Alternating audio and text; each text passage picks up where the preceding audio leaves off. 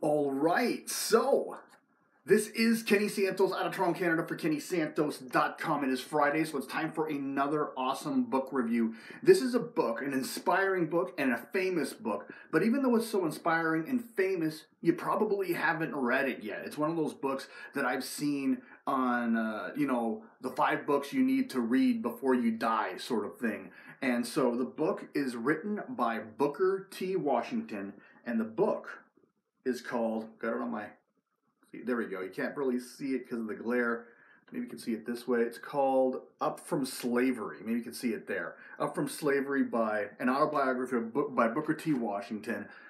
Obviously it's about a guy who used to be a slave with the title like Up From Slavery, and if you don't know who Booker T is, maybe you recognize the name but you don't recognize exactly what he's done or anything like that, I want you to understand that this is a guy that has overcome some huge, overwhelming odds. Obviously, you come up from a slave and become as famous as Booker T has, then obviously you have to overcome some great odds. Obviously, even though he was no longer a slave at one point, there was still so much racial prejudice against him, so the odds were stacked against him.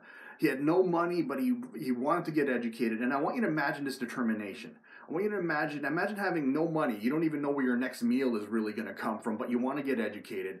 And so you hear of this college, and you don't have enough money for tuition. You don't even have enough money for the train fare to get there, but you get started anyway. And so you get your way, get on your way there. You don't even know if you're going to get admitted into the college. And even if you do, like I said, you don't even know if you have enough money to get the tuition.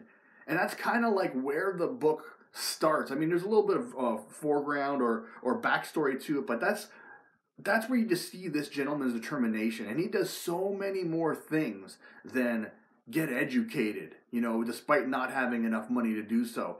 He actually, I don't want to give too much away, but at the end of his career, at the end of his life, he is a sought-after speaker in all parts of the world. As a matter of fact, not only in his general area in the South, where he grew up and where he had that influence, but people came from all over the world just to see Booker T talk. So if you want to read an uplifting story about someone that overcame some overwhelming odds and maybe use that inspiration to allow it to drive you in your life, then I highly recommend Up From Slavery by Booker T. Washington.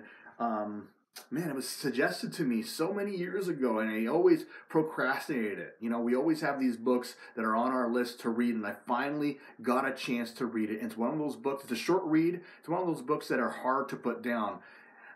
Simply because it's just an awesome, awesome story. It's inspirational, and it will allow you to take some action. It will inspire you to take action. So I trust you got some great value out of this. What I invite you to do is this: like, subscribe, share, comment. Also, if you want to see more videos like this, go over to my blog. It's KennySantos.com. You put your name and email in, you're going to get an awesome audio and growing your business. And remember this: every day, multiple times a day, the universe sends us miracles.